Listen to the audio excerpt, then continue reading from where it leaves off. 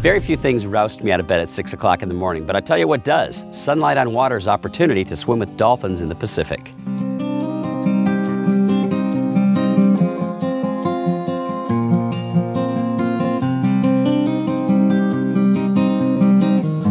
I have a piece of bamboo. It's a Hawaiian wind instrument that I've made. It's called a pu, and it's made out of bamboo. Ohe.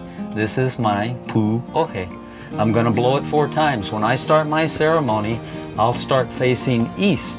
I want to acknowledge our life source, Kala, the sun, and I blow it 4 times to recognize and honor the 4 directions, just like Native Americans do.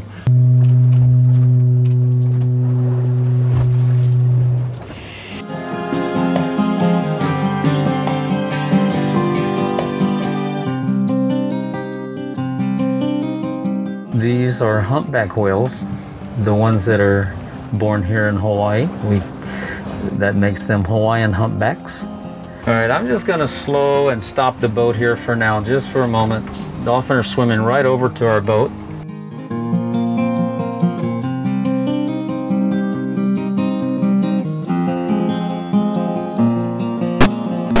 We've been at this for so long.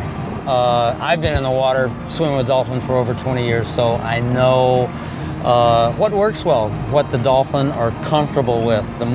First of all, the more comfortable, the more relaxed you are in the water, the more comfortable the dolphin will feel coming around you. So emulate them, basically. Yeah. Swim with them, which enhances the fins. That's why you've got fins on. When I'm in the water, I use a double leg dolphin kick as opposed to straight leg scissor kick, or I'll switch back and forth. Let's go play with some dolphins.